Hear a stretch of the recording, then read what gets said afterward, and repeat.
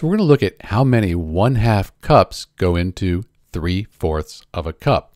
And a good way to think about that here is if we have 1/2, so 1 part out of 2, like this, that's 1/2. Over here we have 3 parts out of 4. 1, 2, 3 out of the 4. And if you look at it, you can kind of see that 1/2, it's going to go in there half and then half of that again. So we'd expect that 1/2, 1 and 1/2 of these half cups would fit into 3/4. But let's do it mathematically. So what we do is we're asking, we have 3/4 cup, and we're going to divide it by 1/2 because we want to know how many times 1/2 goes into 3/4 cup. The way to do this, though, is to take the 2, move that up here, and the 1 down here. That's the reciprocal. Then, instead of division, we can just multiply.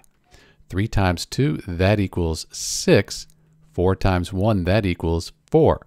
And these are both even. Let's just divide both by 2. 6 divided by 2 is 3. 4 divided by 2, that's 2. So we end up with 3/2. And if you want to have a mixed number, 2 goes into 3 one time with 1 left over. Then we bring the 2 across. So 1 and 1/2, that would be your mixed number. So that's how you figure out how many 1/2 cups are in 3/4 of a cup. This is Dr. B. Thanks for watching.